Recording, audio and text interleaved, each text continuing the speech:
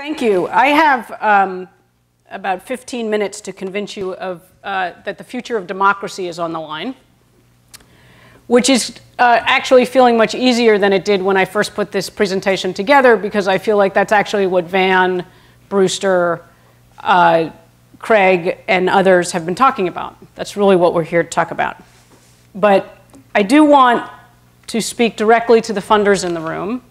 And I owe Craig Newmark many debts. One is the Twitter bio that I use, Philanthropy Wonk, was taken directly from the first time I heard Craig proudly introduce himself to a full room as a nerd. I thought, wait, I can take a little pride in what I do too. But also because on Craig and Oscar Wilde's advice, I'm going to talk directly to you about what I think you need to do. I wasn't planning on making it particularly funny, but apparently I need to or you're going to kill me. So I'll do my best. Let's see. Here we go.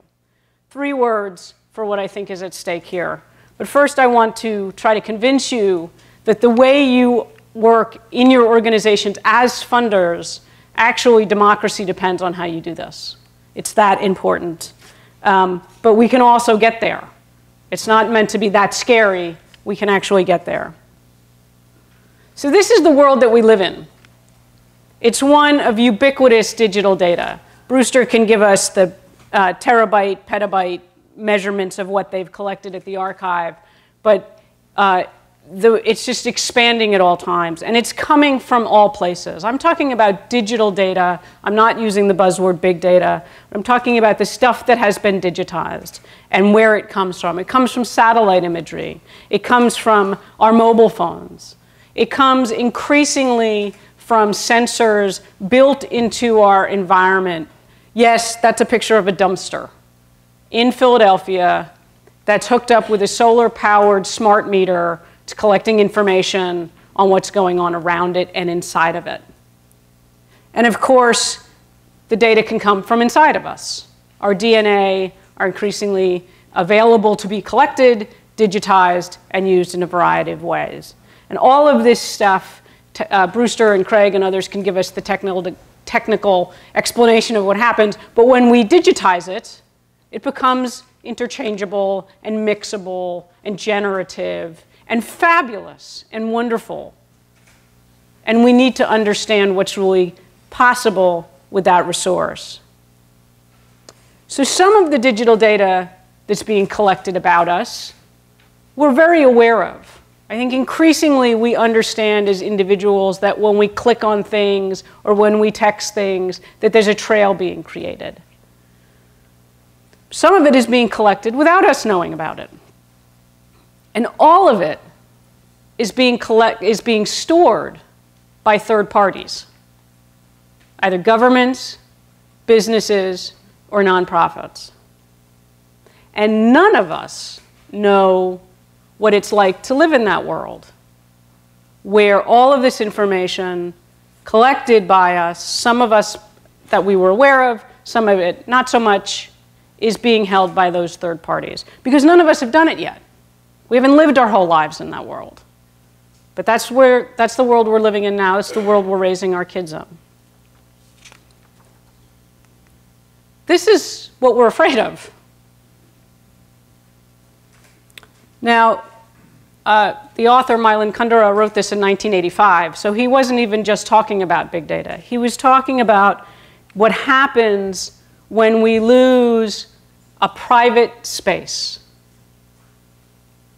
The hell that he's writing about is really the opposite of democracy. Democracy depends on a private space, private spaces. So the end is a thing, a phenomenon, this world we live in, where there's this ubiquitous digital data collection just fundamentally in opposition to democracy? I hope not. And I don't think it has to be. But we're going to have to, as Brewster was quoted earlier today, encode our values into the systems we build. They don't just naturally align. We have to actually design them that way. And democracy, it's nice to think about it this way, is a designed system. And so are technologies. And so we can design them to be mutually reinforcing. They don't have to be at odds with each other.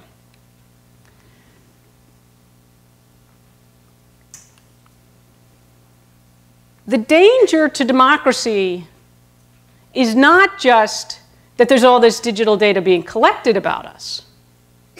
It's that we as individuals don't actually have much or any visibility into what's happening with it.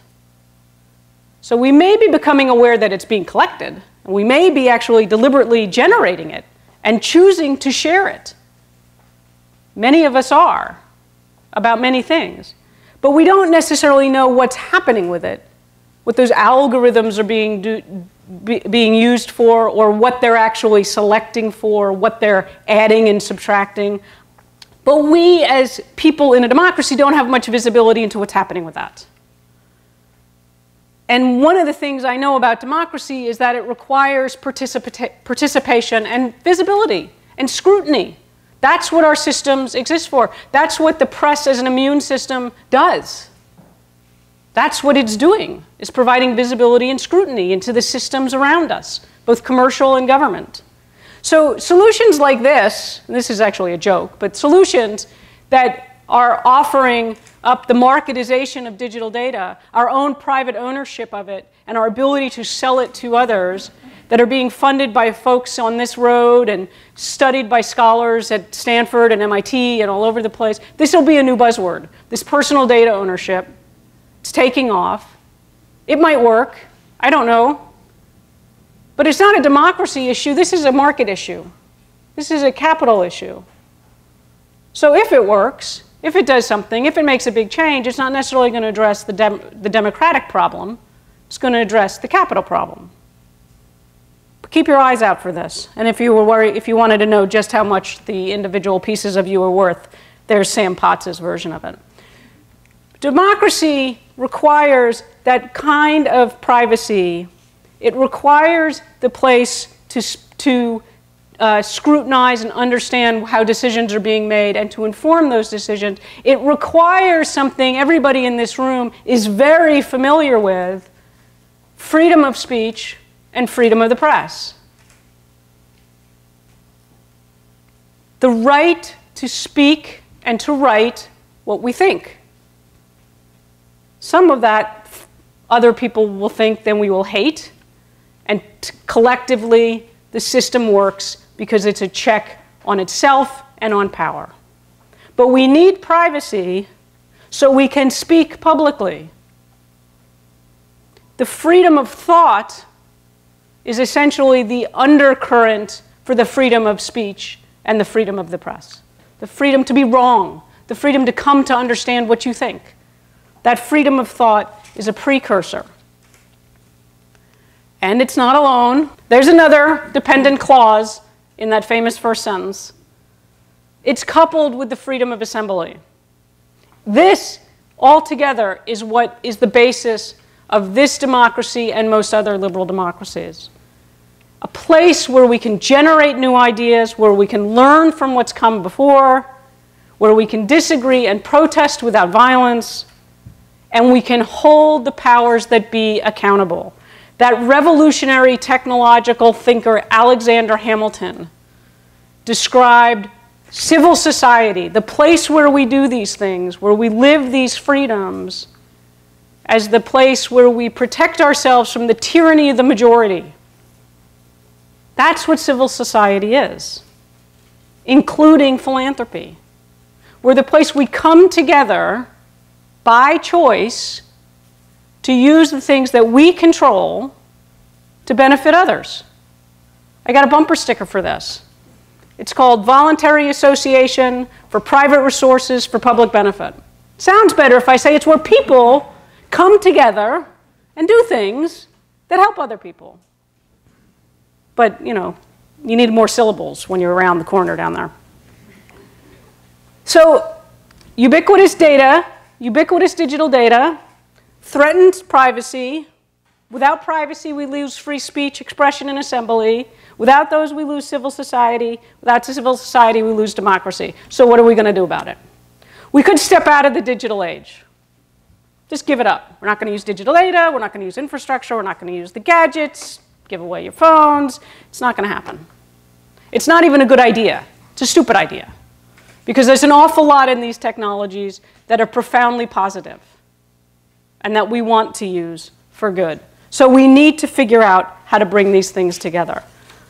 So I want each of you, please, to think about three things. The ethical, safe, effective that I started this with, and how you actually do your work. It's not the whole answer, but it's a start of an answer.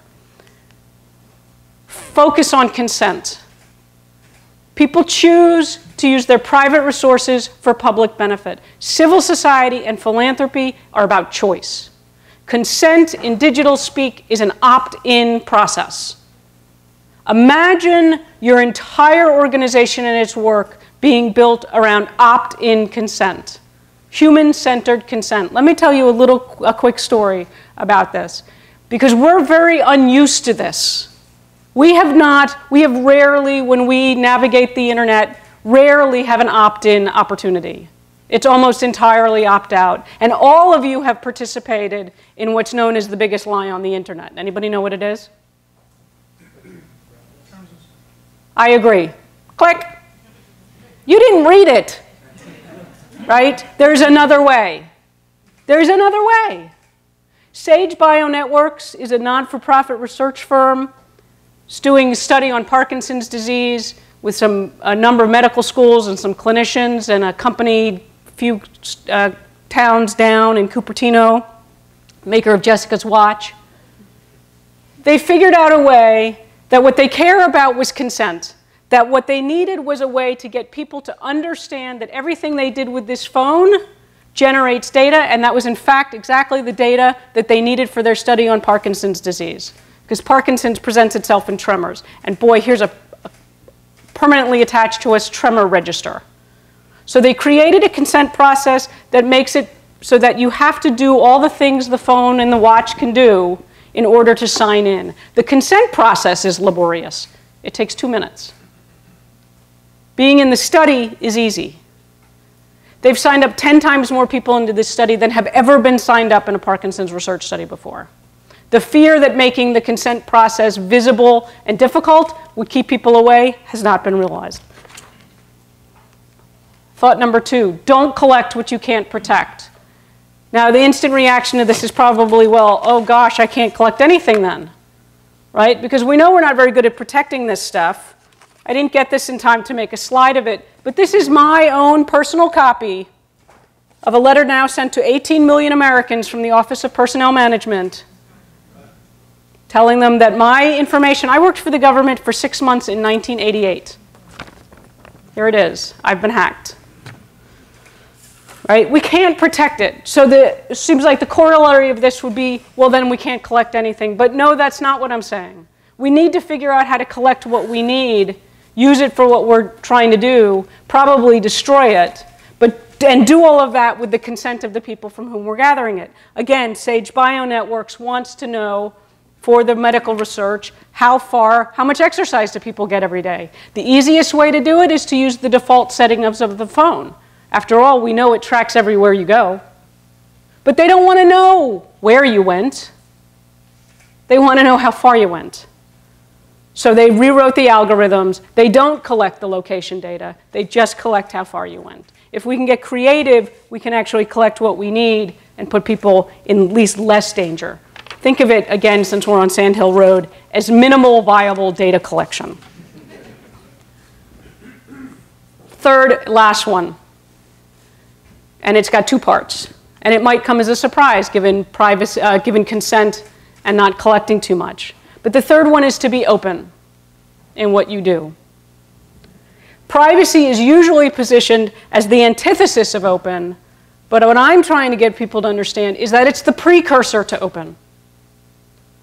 If you actually get people who sign on and care about the public benefit you're creating and agree to share with you what they are sharing, and you're not collecting things that are going to put them in danger, then you can open it up.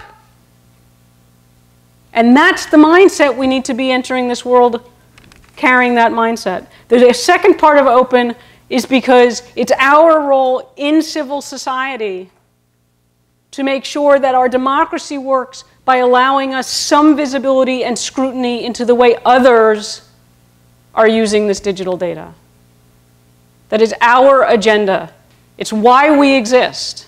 It's part of all of your purpose to engage in that and understand its importance.